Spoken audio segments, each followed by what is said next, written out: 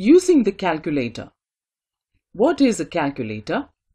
A calculator is a device which allows us to make complex and difficult mathematical calculations with ease. In this chapter, we will learn about the basics of the calculator and how to use it using Windows 10. How to open the calculator? 1. Click on Start on the taskbar. 2. The Start menu is displayed.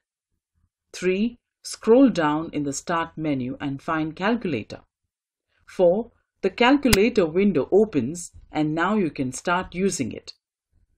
The various types of calculators. 1. Standard calculator. Using this, you can carry out basic calculations like addition, subtraction, multiplication, and division. 2. Scientific calculator. Using this, you can carry out trigonometric functions like sin, cos, and tan, which are useful for high school students. 3. Programmer calculator. In this, you can carry out advanced level calculations specially needed by professionals. 4. Converter calculator.